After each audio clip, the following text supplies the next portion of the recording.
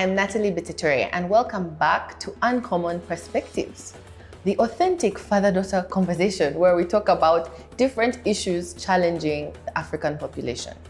So today we are going to speak directly to the youth, and we're going to be talking about understanding the value of time.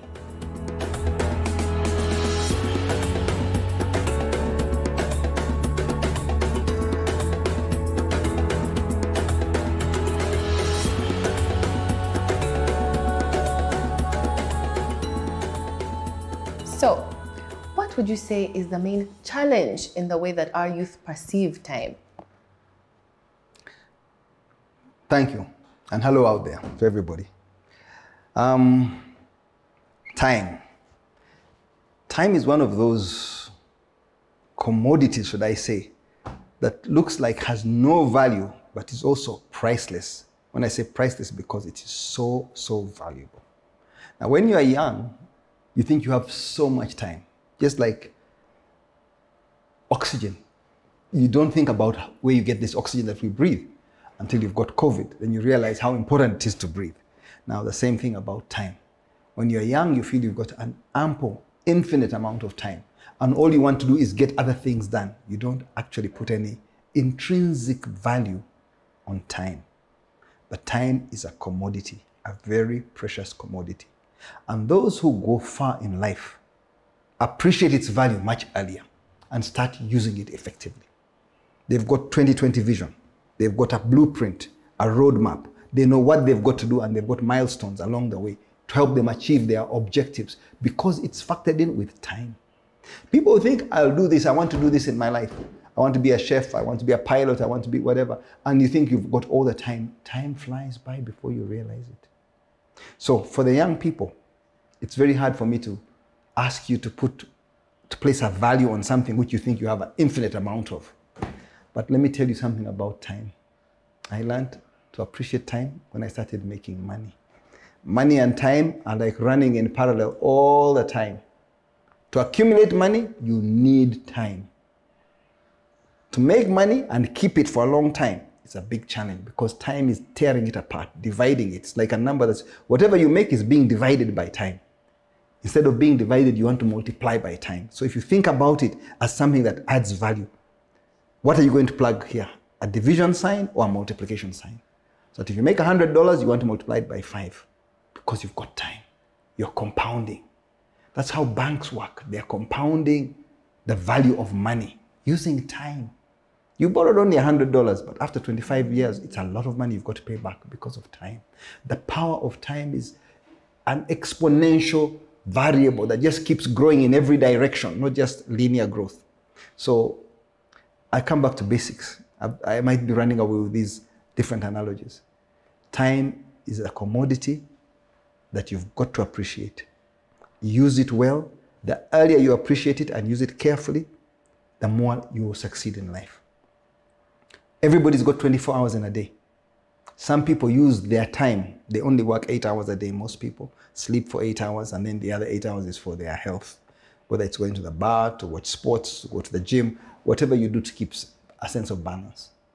But they get so much accomplished in their 8 hours.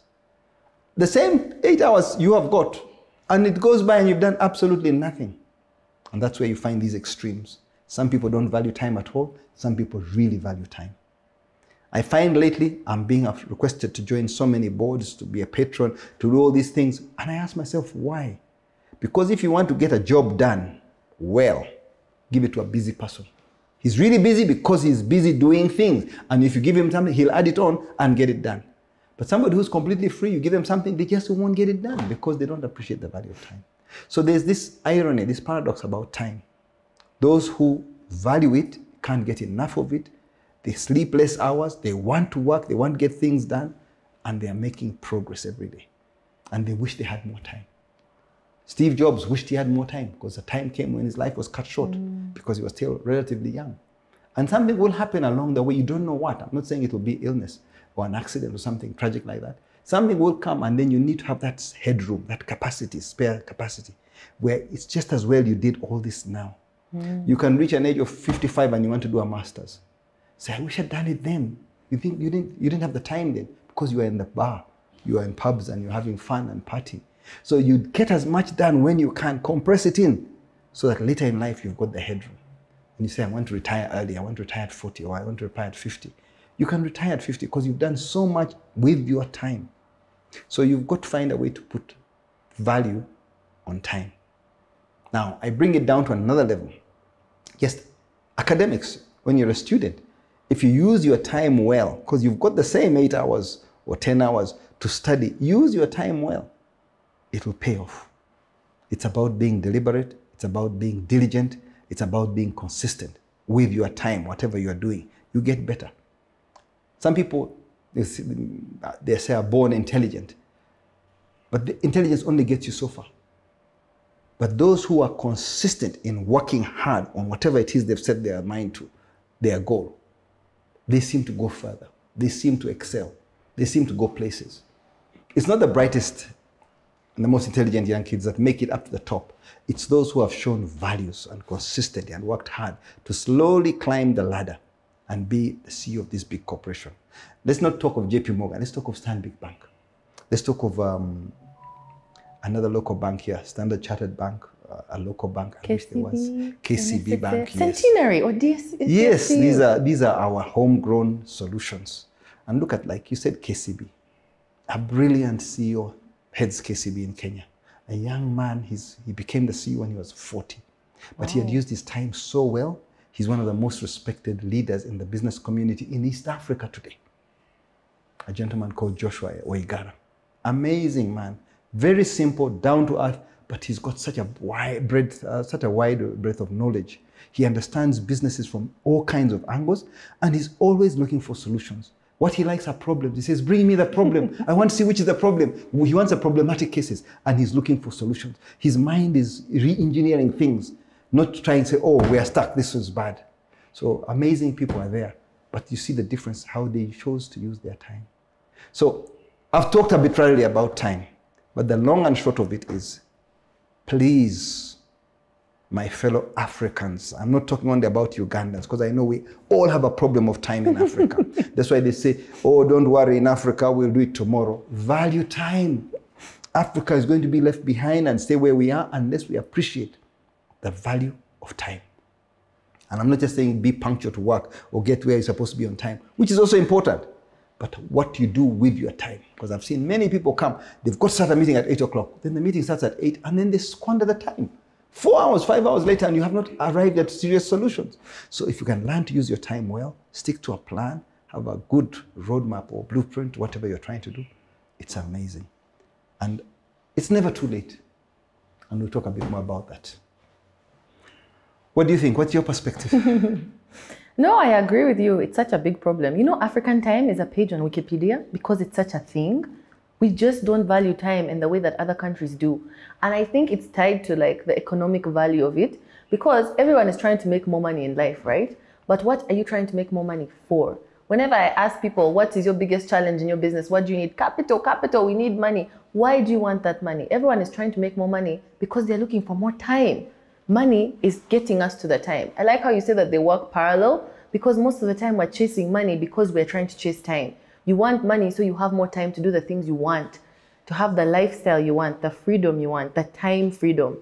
And when you read about very successful people, the reason they're able to be a Steve Jobs or someone like that is because they can afford to have the time for what they need, instead of spending all your time chasing other things to build the blocks to get you the money. Because I think the challenge is, as young people, we feel like we have so much time, I'll do it one day. But if you don't put it in like a finite project or like in a scope with a deadline, you never get it done. And the only way you're going to get to that point where you have the time to do what you actually want with your life, you'll be old. It's that model of retirement. And when I think about how many Africans really live their whole life working and then they retire at a certain age and have the money to do all the things they wanted to do. I'm going to travel, I'm going to do this for my grandchildren, I'll do that. It doesn't make sense. And I don't think that model works for us. We have to learn how to value the time now and make the most of our time. Actually, I follow this guy called Gary Vaynerchuk, and he's very controversial, but he's very efficient, and he really encourages and inspires people to do better, especially young people. And he flips it the other way, and he says life is long. Most of the time, people are like, life is short, you have to do what you can today. But then that makes young people have this YOLO attitude. You only live once, let me do risky things or wild things now because tomorrow is not promised. But when you think about life is long, it means the sooner you put in the habits and the sooner you learn the things you need to know that will last the whole of your life, it compounds, right? So the good things you learn now, if you learn how to use your time well, your whole long life will be better because you've put in that effort and that intention now. When I think about how much I've learned in the last 5 years, I think it's more than I learned in the first 20-something years of my life. Just because I was more intentional about how I was using my time and making sure that you make the most of all the time that you have. Because it's true, we'll always push something to the next day unless you put a deadline on it. And most people don't do that. But when you learn about productivity and efficiency, it's one of the first things you learn. You have to have scopes on things. You have to have an end and you have to tell people about it like an accountability buddy. I am going to do this goal and achieve this by this time. That's why companies have projects and deadlines. But most people in their personal life don't do that. They're not goal-oriented. They don't know how long it's going to take them to do something. And we don't really perceive time in a realistic way. Oh, I can do this in 1 hour, yet it's like a 4-hour task. Oh, in the next 5 years, I'll have achieved this. Oh, that one hurts me. People who are so unreasonable, like in a job interview, where do you see yourself in the next 5 years? I'll have my own company and I'll be the CEO and I'll be running it. I'm like, from where you are now, you really think that that is possible? It's not that I don't want them to be ambitious, but it's so unrealistic because they've not really thought about the time and the effort that it's going to take and what you actually need to do. So what I encourage like young women who I coach is you need to think about your goal in 10 years and then work backwards, break it down. What are the actual skills, the tasks? What do you need to do to get to that place in 10 years? And then you should push it a bit further and see, how do I achieve that as fast as possible? How do I start working on those things now so that in 10 years I actually get there? Because time is always moving forwards. It's like standing on a conveyor belt. You're moving, whether you're putting in effort or not. So the people who are actually working and moving are walking and going with it. But if you're just standing there and time is moving and you're not doing anything, you're going backwards because everyone else is going to be moving if they're putting in that effort. And that's why I say life is long. The sooner you start to put in this effort and use your time in a useful, practical, intentional way, the sooner you see the results of that time. And it's like you said, it's the small habits that you do every day. People want to make a giant leap and change their life in one deal or in one day or in one job. It's never like that. It's the small steps you take every day. If you keep making them and taking them, with time, those steps take you so far. And it's such a hard concept to explain. But once you do it with one area of your life, you start to see the benefits and then you can actually implement it in other areas. And that's the only way I found to like encourage young people to do this. But I really don't know how else we can get Africans to value time. Hey lady, are you living up to your greatest potential? Yes, I'm talking to you. I'm Dr. Natalie Bitature, a Forbes 30 Under 30 entrepreneur, and I'm here to share with you the personal development skills that completely transformed my life. As African women, we are facing 3 major challenges. 1, we are primary caregivers. We are mothers, daughters, wives, sisters, cousins, and that means we don't have a lot of extra time or money. 2, we don't have access to opportunities the way men do, like mentorships or jobs or internships or degrees. So we have to make more effort in this area. And 3, we don't have an adequate support system. Who is supporting your career right now? So I'm here to introduce you to the Her online courses. These courses are flexible. They can be done on your phone, in your own time. They're super affordable, and they're here to help you achieve your greatest potential. Sign up today. Some people say, give them the rope, let them learn. Let the young people first enjoy and squander a bit of their time. Hopefully they'll appreciate. Unfortunately, it doesn't seem to work here. Because in the Western world, when a child turns 18, then you're considered an adult. At 21, most cases, you've got to be living on your own. You don't stay with your parents. You've got to start contributing. Even if you're living with your parents, you start contributing, get a side job and start paying the rent or paying for the electricity. Our state of affairs here has never been like that. It's always been a communal kind of system and has not evolved fast enough. So people don't value time. And our goals are now largely get educated, get married, have children. Then you hopefully do something with your life that you can live on for legacy. So the milestones are different. And there's no process in between where people get on a treadmill. And it looks like you're running on a treadmill and hardly making any progress, like you use a conveyor belt. But they are hooked on that. And the longer you stay on there, there's a direct reward. You're most likely going to get promoted. You're going to earn more income. You can save. The salaries are realistic. Now, environment, it's not as easy. It's not a straight line that just keep doing what you're doing and you should get to the other side. It gets distorted. There are kinks, there are bumps, there are corners. And that's why maybe there's this disillusionment about time. And people often realize too late when they are way into their 40s or even into their 50s. So what is an ideal pattern, I wonder? I would like to think the first 21 years of your life are supposed to be for learning. L-E-A-R-N-I-N-G. L-E-A-R-N. Learn. You learn. From the time you're born, you learn to breastfeed. You learn to crawl. You learn to walk. You learn to ride a bicycle. You learn to drive a car. You go to school. You learn to make friends. You learn to date. All these things are done between 0 and 21. You graduate. You take off that hat and throw it in the air. I'm a graduate. You're an adult.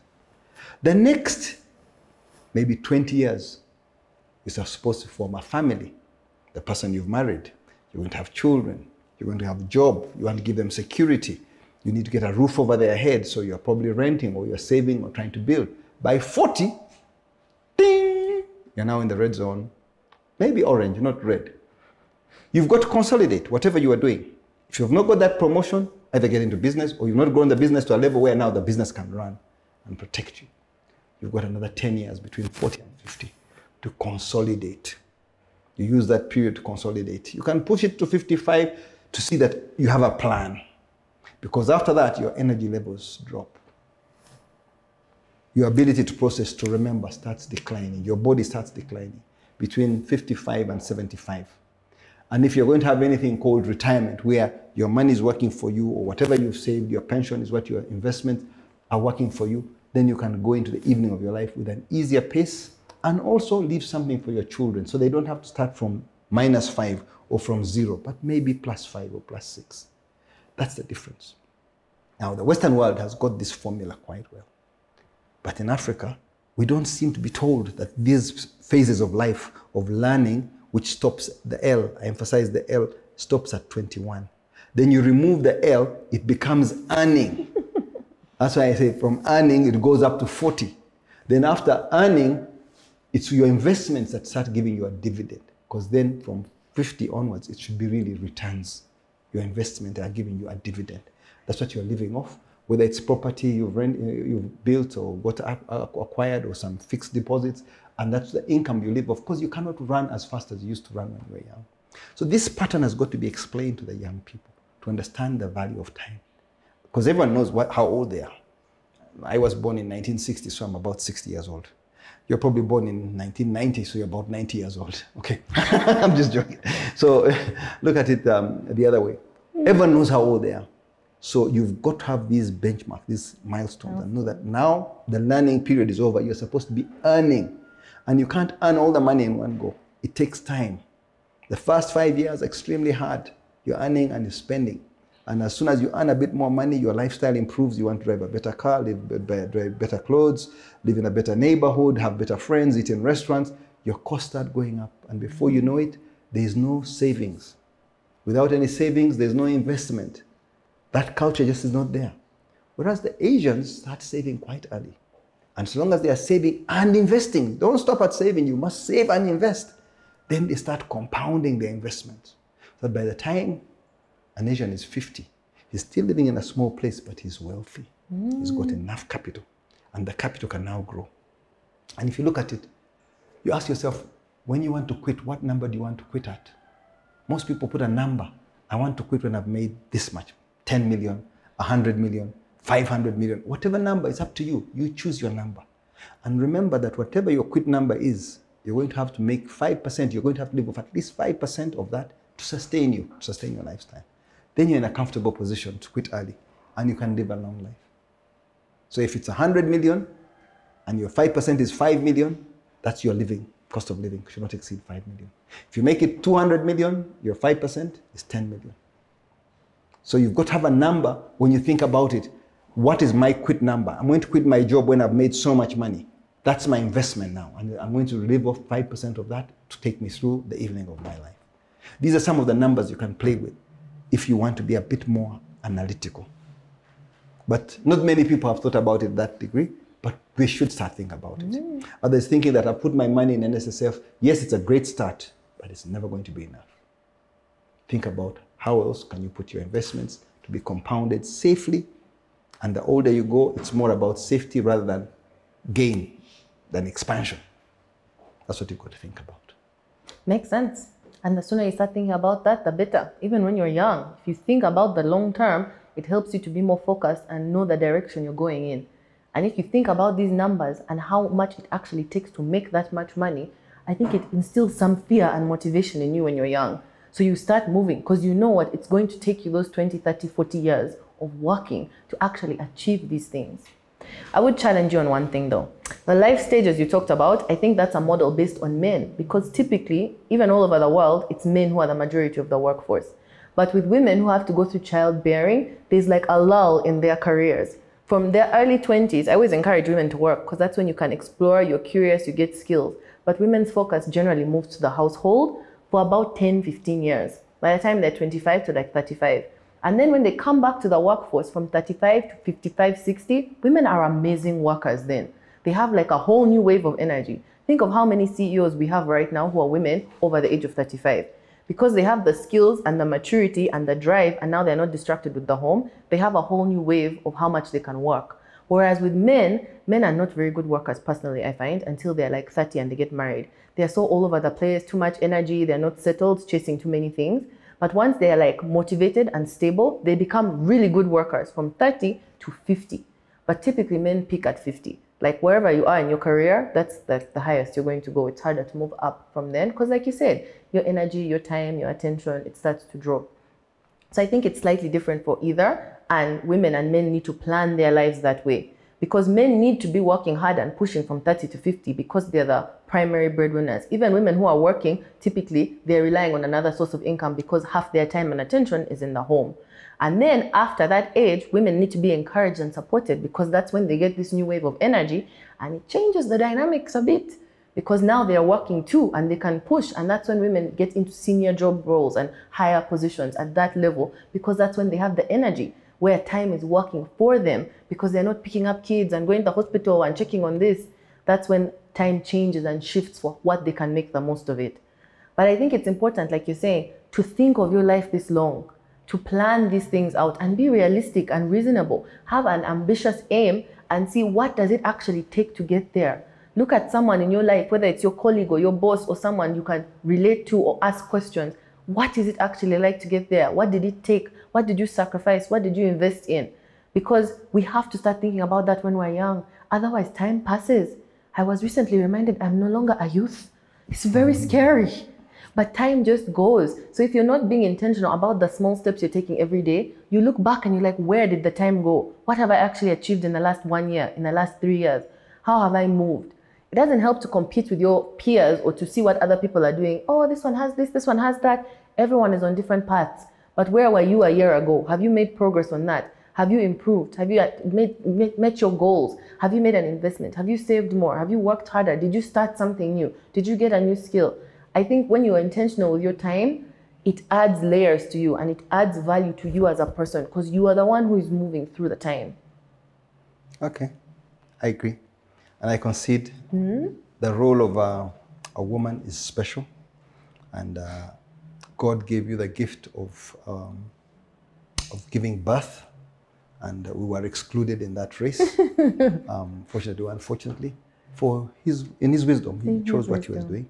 But I think primarily if we are to strip away everything and see what humankind is supposed to do primarily on earth is to procreate. We've got to build our numbers and try and pass on our DNA. But that's like what it is. Traditionally. In a biological and old-fashioned way. That's what people are supposed to do. So it's a very important role that a mother plays between whatever age she turns a mother until the time when she feels that the children are out of the nest and can stand on their own. So it's a crucial time, which begs the point that young girls have got to be even more focused because they lose almost 10 years of their prime time there. Fortunately, because of what they go through in raising a child, it gives them a rudder like a ship that gives them stability and gives them better focus so that they are a safer pair of hands to engage with, to employ, or to do whatever it is, whether they are doing their own business, between the age of 30 and 50, because they are really focused. They are loyal, and most companies reward loyalty. They will not take risks, unnecessary risks. And you see how the global markets crashed when you see all these people, the men who dominate the boardrooms, took chances and the markets crashed. So we've got to see it as a big plus that women have a special role and they're delivering. Unfortunately, in Africa, it's not enough. We need to get more women in the boardrooms, more women in key positions, making decisions. So you've got a task. Lead the way. Train those women. See how we can get more women into the boardroom. You have our full support. Thank you. I'm working on it. It's an important factor. Right. Thank you. So we'll end this discussion on that note. And I hope it's been useful to most of the people who are listening to this discussion. We talk rather fast, both of us, but you can play it back at your own pace and break it down or send us questions and we see how it goes. We are happy to interact. The next topic will be an interesting topic, and we're going to see how we can address time, but more in the eyes of the more mature people, those who have passed that 40 line and feel, my life has gone by. What should I have done differently? What can I do differently now? Because you've still got time. Fortunately, people are living much longer now in life and are healthier. So there's a lot more that can be done in your time and done effectively. But that's for another topic. I'll leave on that note, and thank you very much.